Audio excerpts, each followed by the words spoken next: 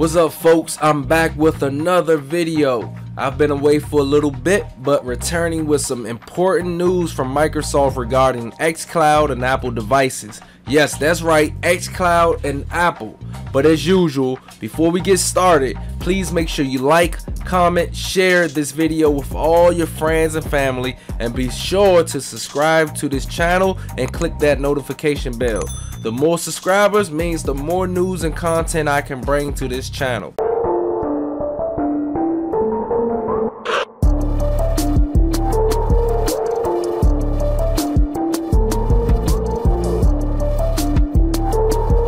Alright, the news is in. You may or may not have heard that Microsoft recently opened up the Xcloud service on iPhones and iPad devices. Check this out from Microsoft on the Major Nelson's website.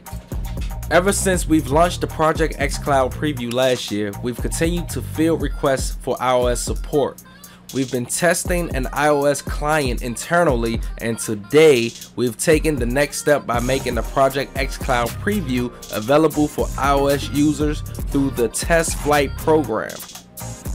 Microsoft is now accepting iOS testers to try out the Xcloud service with some limitations due to the App Store policy. So, ask the question, Fabian, what limitations? Well, Microsoft has limited the iOS preview for up to 10,000 users. Only 10,000 users, folks. So you can pretty much assume that these slots are filled. Unlike the 50+ games on Android, the iOS preview is also limited to one game at the moment, which is Halo: The Master Chief Collection. So enjoy playing the game if you're one of the lucky 10,000 iOS users. I'm sure iPhones and iPads will be, will have full capability in the very near future. Just got to give it some time. Also, the preview is limited to Xcloud only and not the console streaming services. So despite all of the limitations on iOS devices, at least Xcloud has already taken the first step forward in the process. Eventually, you'll be playing over 3,000+ games on your current device. I will expect that to happen sometime in the later future. So, what you need to get started? Of course, you'll need a Microsoft account with an Xbox Gamertag. So make your way over there to the Xbox website, create yourself an account, and get yourself a Gamertag. You also need an iPhone or iPad running iOS 13 or greater with Bluetooth 4.0. You also need access to a Wi-Fi or mobile data connection that supports 10 megabits per second download of bandwidth, similar to video streaming. If you are using Wi-Fi, a 5 GHz connection is recommended. I prefer internet speeds much higher than 10 megabits per second for download.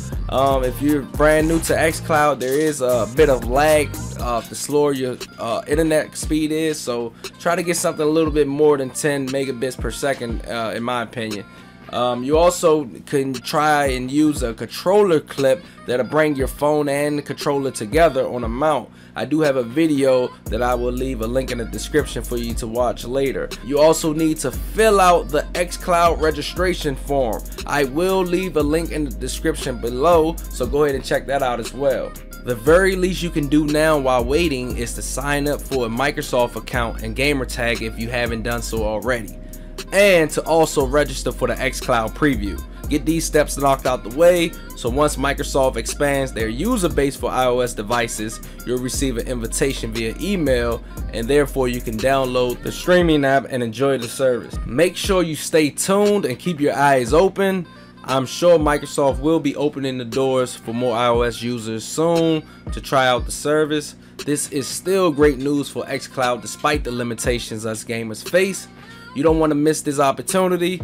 I'll be sure to report any news I find. Until next time, see you soon.